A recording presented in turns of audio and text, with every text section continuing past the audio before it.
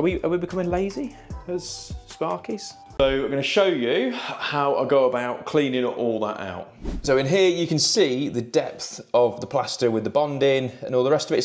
But hey ho, it is not a problem. Use that, gauge that on the side of the box and just gently carve down until you get flat, making sure you don't cut your cables because that would be a problem. So that is earth sleeving, but for the cables in this house, I'd say 99% of them actually are pre-sleeved because they are earth-shore cables. So they come pre-sleeved with the earthing already in there, which does make second fix an absolute dream. Clean all the box out and you're good to go.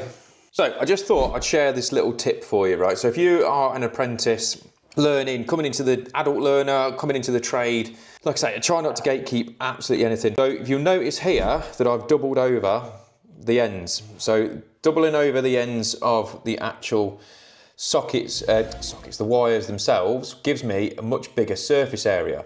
So you'll notice inside these sockets, right, you've got quite a large opening for obviously for your terminals, right? And obviously as you tighten the screw up, sometimes you might find that it just pushes the wire to the side of the actual socket itself. As that screws down, that's a much greater surface area for that to actually lock into. So you've got a much greater surface area.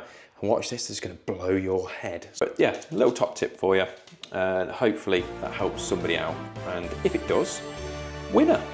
And you'll notice once again, double over the ends, especially in light fittings and light switches, because you will really struggle to get a good connection. And how many times have you been to light switches and they've fell out? Don't be lazy, do it. It takes seconds and it's a better job, and you will know that that's not coming out unless somebody's yanked at it, like the decorators. Are we becoming lazy as Sparkies?